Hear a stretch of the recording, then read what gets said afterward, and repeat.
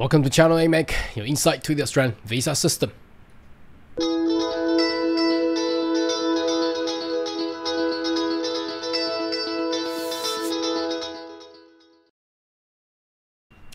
Good day everyone, my name is Carl Young, your online YouTube visa consultant.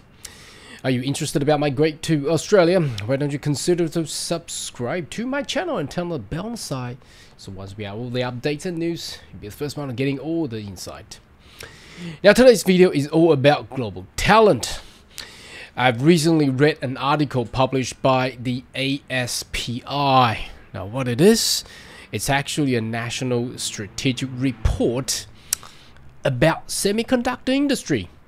Now you may wonder, there's actually no semiconductor industry in Australia. Why would Australia do that? Now, we've gone through a COVID-19 pandemic. That means a lot of things has changed. That also changed the mind and changed the strategic policies of many nations. Australia is not long, and it does looking forward into a high-tech world, and that is exactly why the global talent visa was coined and started in late 2019. Now this report is actually very interesting because it does shape a future, a high-tech future for the nation of Australia. So are you ready for a possible 50 billion money thrown into the industry in Australia, perhaps in the future? Maybe that is for you.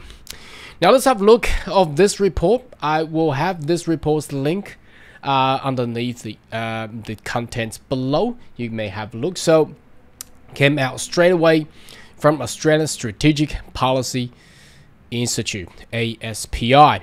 Now the report is actually published back in September, 21st of September 2021. Well, we didn't pay too much attention. Obviously, this is not directly connected to visa issues, immigration.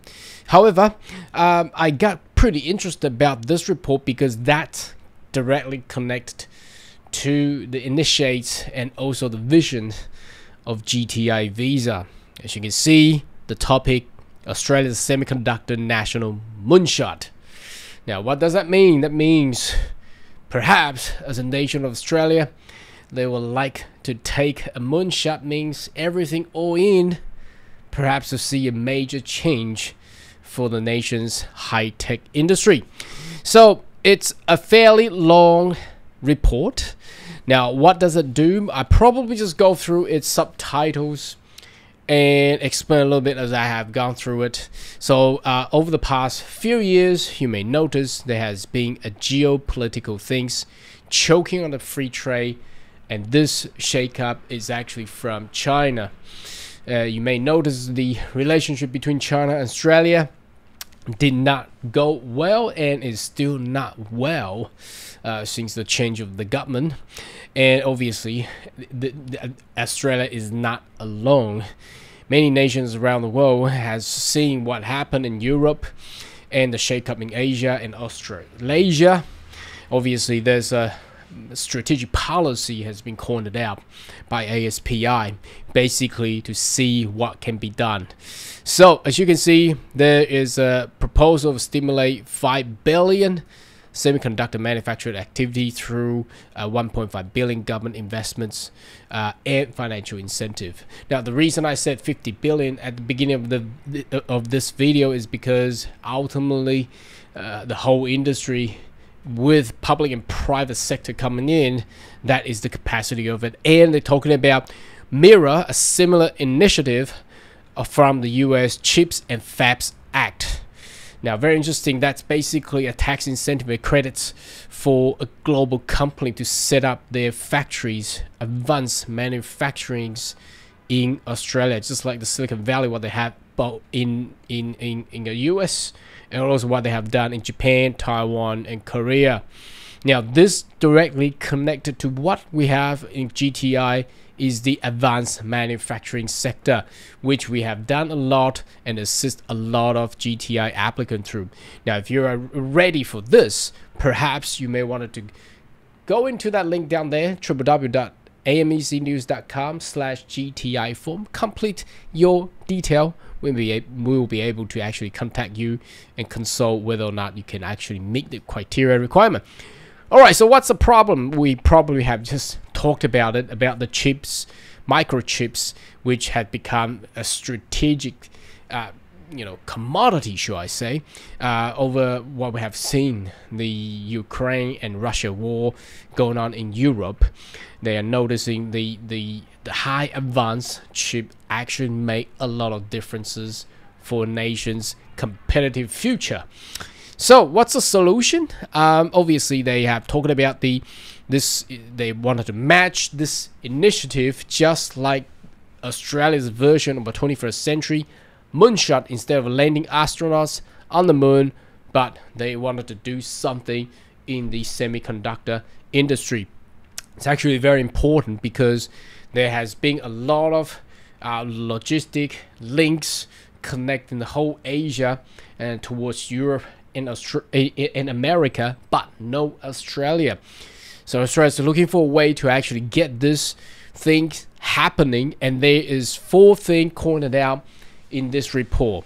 So first, it must embark on epic technology transfer initiative to successful Australia, must absorb leading edge technology human capital. You see the word talent. Here we go. It's all about global talent, isn't it? And also the investment through ranging a strategic partnership with the world-class companies, universities, and friendly governments. The good news is that Australia already have the wealth and resource and building block which it can turn and bring this to fruition.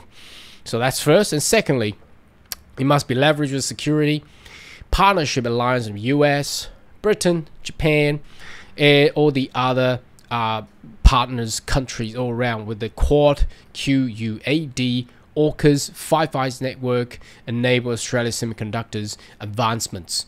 So third, Australia firms local talents, meaning training the locals to get the global value chain. Not just a value chain, however, Australia's strategic industries must seek secure supply chain arrangement. Now, that is actually the hardest part, because Australia traditionally in the past years has never really get involved in the semiconductor and high-tech industry. So perhaps this will actually require the 2 points right above the first and second, with the human capitals, connections, resources, and also the government and the government around the world, friendly governments, in order to get this third part done. Now, fourthly, is the public sector. That means bring the local governments and the state governments and the federal governments to form public-private partnerships, basically to increase and improve the funding for semiconductor R&D and education, create commercial incentive for foreign local investments. Now, this is very exciting things, which when I read about this, I have been talking about this because it's just weird that back in 2019, a global talent visa actually been created. And I thought, because high-tech is never really a phrase that a general public in Australia actually talked about. We know there has been a lot of software utilization applications, but never nonetheless talking about the hardware and manufacturing, advanced high-tech manufacturers. You never seen one in Australia. And now I think it's a time, and the time has come. Now, continuing going on, this is a fairly long read. It basically goes through the whole histories and how the value of the money could actually be thrown into the semiconductor manufacturing activity and stimulate 1.5 billion governments fundings in the topics, and also talking about the geopolitical developments, which is basically what we have talked about the threats coming from China, and also because China has done a lot of conduct in regards to the embargoes of the free trades, not just Australia, but countries around the world. So they wanted to prevent something that has been happening in Europe. They don't want to be choked by particular countries. So Global Semiconductor Initiative, the semiconductor landscape US company which remains a dominant force, embarked on national efforts reshore bulk foreign outsourced chip manufacturing. In January 2022, US Congress passed the CHIPS Act legislation provide US 52 billion subsidies. Now, whether or not Australia actually grow from 5 billion to that 50 billion mark, I think ultimately will be there as long as we have a kickstart, because the 5 billion is only, I think it's just a kickstart. Now, bear in mind, this is a strategic plan and proposal to the government of Australia.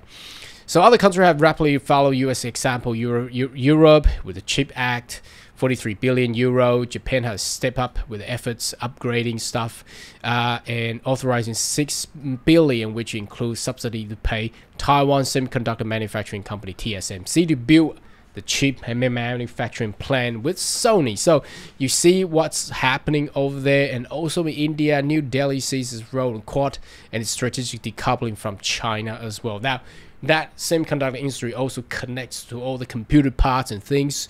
So that may be coming up against what they call Made in China 2025. So Australia is there to take up the space. Now, it's also talking about the unique attribute, because there has been spectacle about the Australian economy. It's just too small to actually develop, but they have given a sample of what the Ireland and Dublin has done. And also I think this is really relevant because I'm born from Taiwan originally. Back in the 1970s, similarly, Taiwan was an agricultural economy and now become the world microchip fabrication hotbed. Like Australia, Taiwan has maintained strong security tie with the US, successful leverage a security relationship with the cheap technology transfer investment, the world leading semiconductor player. So this is just a beginning, talking about a trend that can be done in the future, and matching up with what the sample and testimony of how the other country had done, and they use Taiwan as the one of the major sample. I think there's also Japan and Korea has also done a very good transfer in technology as well. And I mean, this is huge. The rest of the report generates a lot of key stats and things, how each of the state will actually contribute into the future of this whole industry. But here I wanted to, do this video to actually let everybody know, although the whole ASPI report does not directly relate to visa and immigration policies, but you can see a major trend has come, because the semiconductor industry is humongous. It's huge. Everything that you use, starting from mouse, keyboards, fridge, air conditionings, to your car, to all your iPhones, smartphones, computers, they all have chips. And even in the defense and space sector, everything is require semiconductor chips.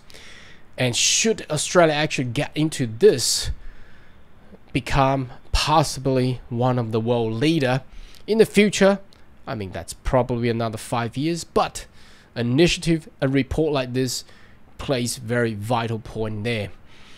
Now, if you're interested about this, you may want to read more, and perhaps if you're a global talent, make sure you click on that link down there, or just go into that link, complete the form. We may contact you in order about GTI visa. Anyway, should you have more question, query, more than welcome to leave comment right down below, and I'll see you next video. Goodbye.